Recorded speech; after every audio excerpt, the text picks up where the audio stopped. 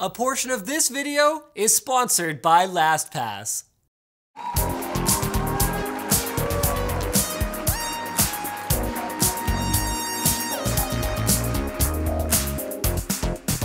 Welcome back to Coping with Your iPhone. James, how do you deal with all the useless, seldom used, or bloatware apps that clutter up your home screen? Great question. Well, you know, it's really no problem. All I do is I put them all into one folder that I call useless garbage, and then I just never go in there again. And it only takes up one square on my home screen. One square? One square. Just one? Wow. That's great. And how about you, Riley? Well, that's a great method, but what I do is I put all my useless apps on their own special page in the back, and I just never swipe there. It just doesn't ever go there. Nope. You don't have to look at it at all. It's like it's not there. That's terrific. Please. Oh, thank you. iPhones are just, they're so easy to use, aren't they? Yeah. Oh, that's great. Join us again next week when I'll be sharing my favorite dongle recipes. I'm just kidding, you guys. We did a video on 10 reasons iPhones are better, and now Android's getting the same treatment. After this message from our sponsor, LastPass. LastPass relieves the burden of trying to remember all your passwords for every website. Let LastPass fill in the passwords for you. Learn more at the end of the video or through the link below.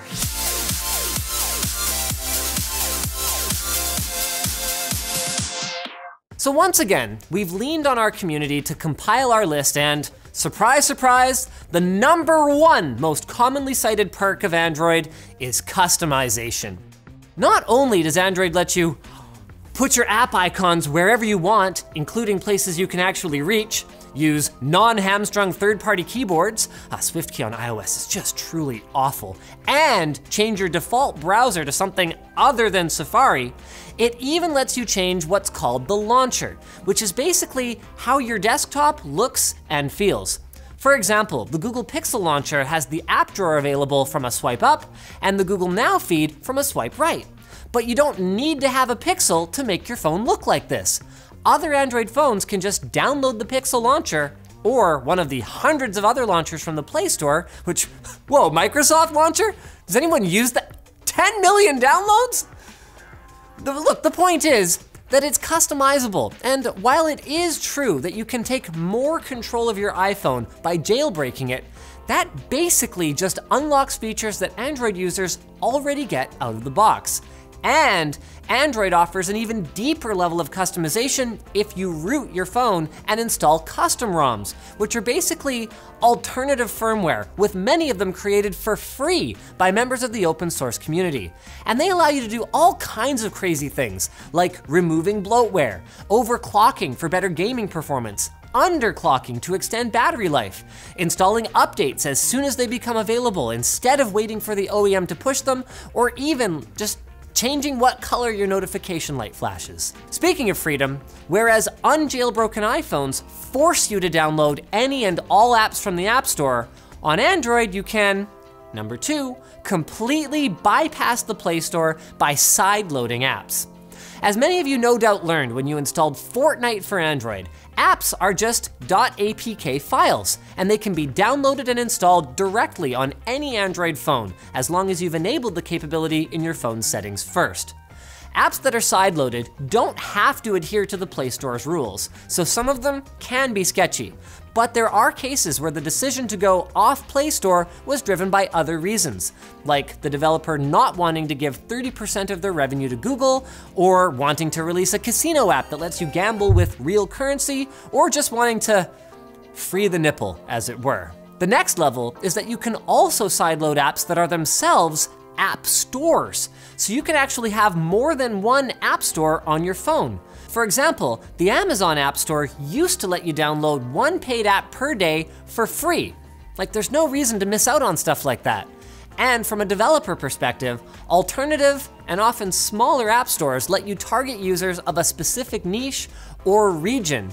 I mean, the Google Play Store is not accessible at all in China without a VPN. So if you want to access the Chinese market, you're going to have to submit your app to Tencent My App or Baidu Mobile Assistant. Number 3 took me a little bit by surprise. Interaction with the desktop. Now, when you plug an Android device into a PC, it acts like pretty much any other USB device or flash drive, and you can even use a conventional drag and drop interface to access both its onboard memory and an external storage device, such as a microSD card.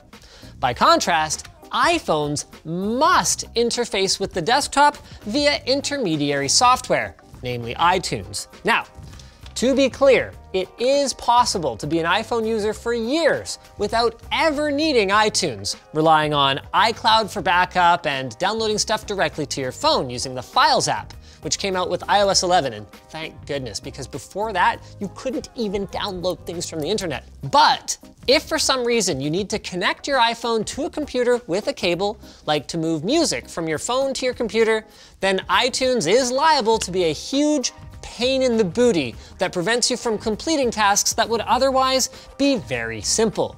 The only exception is to copy pictures from your iPhone to the computer. That you can do, and that's because your computer sees the iPhone as a read-only camera, so you can't like copy photos from your computer to your iPhone. Something I discovered recently when I tried to help my aunt move to a new iPhone, and I was like, oh, this should be easy. I'll just move all your old photos onto your, oops. Number 4, similar to the software side, Android gives you infinitely more choice when it comes to hardware. Because Android is open source, the software can be found inside devices from myriad manufacturers, and this again gives you more freedom because instead of saying, well, shucks, I don't really like what they did with this year's iPhone, I guess I'll wait until next September's keynote, competition pushes OEMs to continually innovate, allowing consumers to vote with their wallets on the features that they care about. Headphone jacks, stereo speakers, expandable storage, screens without notches, all these treasures and more await. And of course, this plurality of devices represents, number 5, different price points.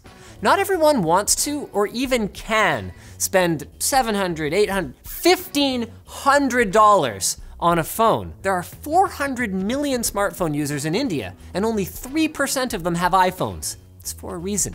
At $750, the budget iPhone is price prohibitive for millions of people, but on Android, there's a device for everyone. Number 6 is split screen multitasking.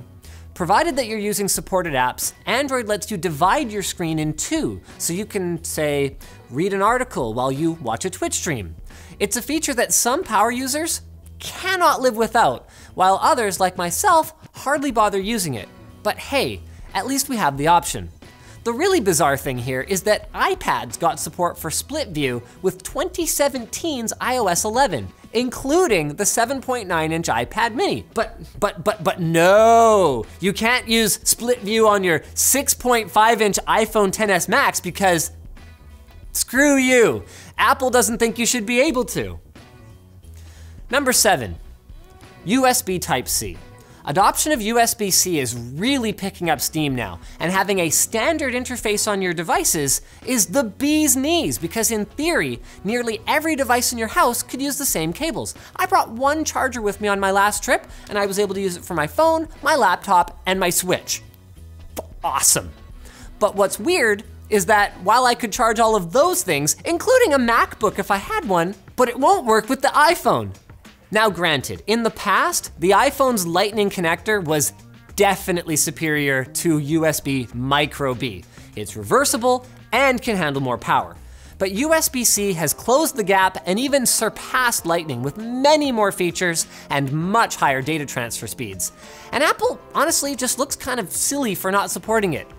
All of their devices could have the same port for the first time ever. But no. Number 8. Android has more unlock options. You can unlock your phone with a code, a pattern, your face, your eye, or your fingerprint, depending on your device, of course. And each method has its place depending on context. A fingerprint reader, whether you prefer it on the front, side, back, or even under the screen glass, is still more convenient than facial recognition in some cases. But then face unlock is great to have too, and even passwords have their place. What doesn't have a place is fixing something that ain't broken. I loved Touch ID, and I gave Apple a ton of praise for it, but then they went and took it away, probably forever, even though it would have been so awesome to have the Apple logo just work as a stealthy fingerprint reader. Like, it's just sad that they didn't do that, seriously. Number 9, Android has a universal back button. Now, many of the Apple faithful, and even some Android users might find this point controversial, but hear me out. Yes, you can go back on an iPhone, either by swiping, pressing the button in the header, or using Safari's back button on the bottom when it's visible. Which method you use is totally dependent on the app. But it's not the inconsistency here that I have a problem with. It's the positioning. The back button is easy to reach on Android because it's right here by your thumb. And what's cool is that on many phones, you can even choose which side you want it on. But on the iPhone, right-handed people, so that is most of us, have to reach all the way across our increasingly ginormous screens to initiate a swipe. Or, even worse, way up to the top to reach the button. Now, back when iPhones were small one-handed devices, that was fine. But this was something I criticized back when they launched the iPhone 6, and they still haven't fixed it. It's just not ergonomic. I mean, at least they let you swipe right from anywhere on the home screen. And finally, number 10, OLED screens. Yes, iPhones do finally have OLED screens now, starting from 2017's iPhone 10. And while it looks like all models will have OLED starting in 2020, right now, their cheapest model still sports an LCD.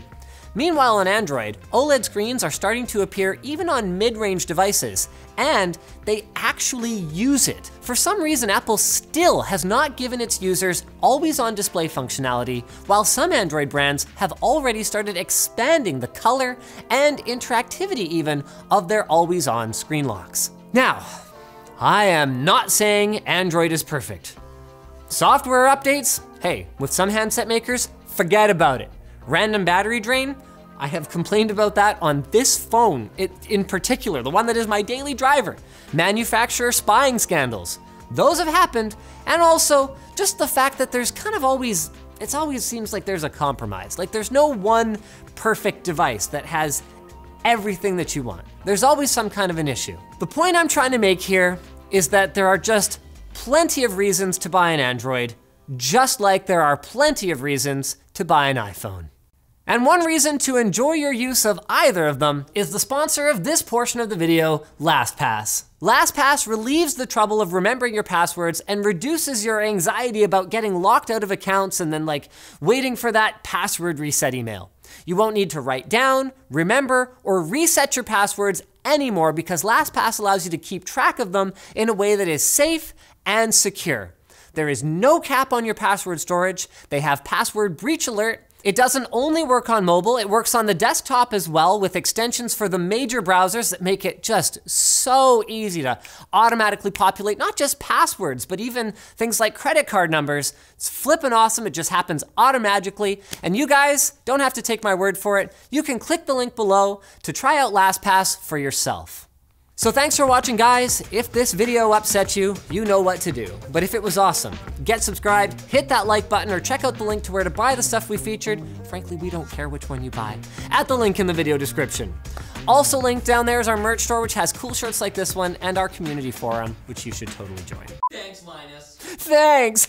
This was just great. I really loved it. That's fantastic. You know what I love? Camera bumps. Thanks, Apple, for bringing this innovation to the industry. You're so courageous. Oh, great. Here's your wallet. Oy.